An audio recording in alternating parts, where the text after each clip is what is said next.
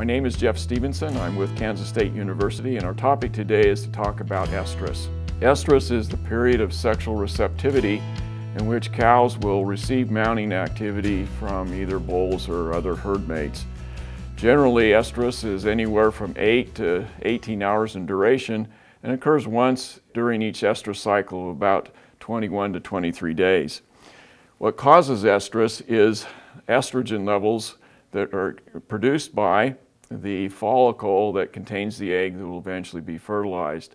As estrogen rises in the bloodstream, it triggers behavioral centers in the brain of the cow, and that causes various types of activity. The most important of which is standing to be mounted.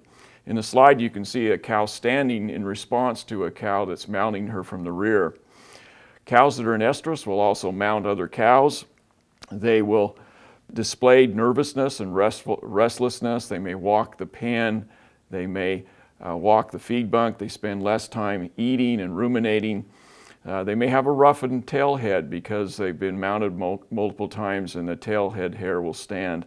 The vulva of the cow will swell and become reddened, and oftentimes when a cow is mounted, or more specifically when she's mounting another cow, she may expel mucus from her vulva. And some cows become rather vocal and may bawl when they're in estrus.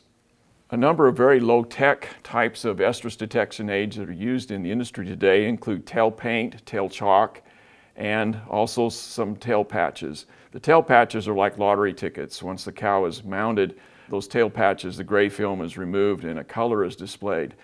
Cows that have tail chalk or tail paint can be rubbed off, and that would be a sign indicating that those cows have been mounted several times. There's a number of factors that affect estrus detection or estrus behavior in cows, particularly the surface on which they stand. Cows that are found in pastures or on dry lots will tend to stand longer, have a more frequent mounting activity and more stands themselves because their footing is more sure than on a concrete surface. Of course, in the summertime when the humidity index increases, cows are less active, and duration of estrus and mounting activity is going to be significantly less. To do a good job of estrus detection, we need to observe cows twice a day, in the morning and in the evening. And it's pretty important that we do that effectively when cows are not eating or lying down, finding times when they're up milling around, particularly when we move them to and from the milking parlor. Cows will display more estrus during that time. So the key to a successful artificial insemination program is good estrus detection, and that's a very important part of our reproductive program on a dairy farm. For more information about this topic, you can contact USLGE, or my contact information is found on the screen.